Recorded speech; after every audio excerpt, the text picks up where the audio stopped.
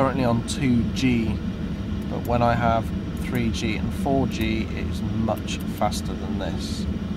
So you have fuel prices, just as an example, immediate vicinity. It will search for fuel prices.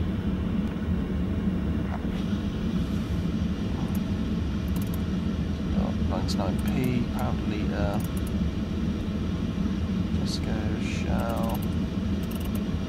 As you're travelling down the motorway, it creates an overlay as well, and actually will tell you the weather conditions ahead, as well as fuel prices on the journey, travelling information. It'll show you which intersections of road are closed, speed limits,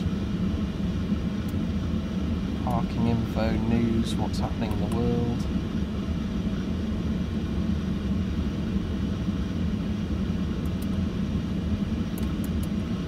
Which incidentally is linked to the voiceover, so you can select a piece of news that you want to listen to and it will play it to you in an audio file.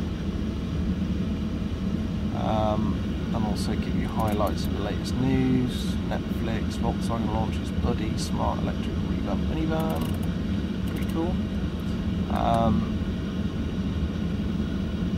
So that's the main online news section. You've also got, obviously, as well as weather, fuel prices, etc.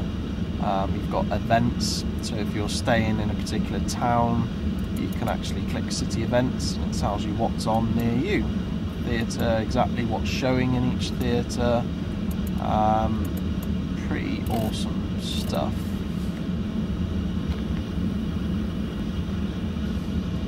So weather conditions, obviously, immediate vicinity. Again, as you can see, oh, it's gone now. It's a 2G data signal at the moment. Change my temperature, actually, it's a bit nippy in here, that's bad.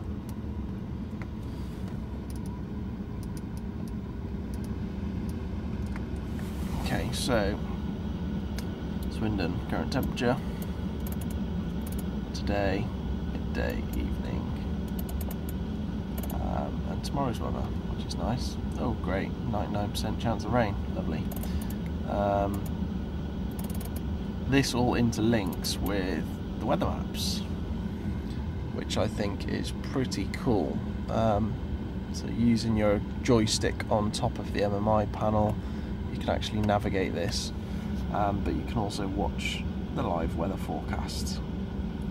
I've recently discovered that you can also link it in on the hidden menu, so that it uses the Wireland services and will automatically update on weather. But if there is a BBC News forecast on the digital television, that can be programmed to cut in and show you the weather and the news, which is pretty cool.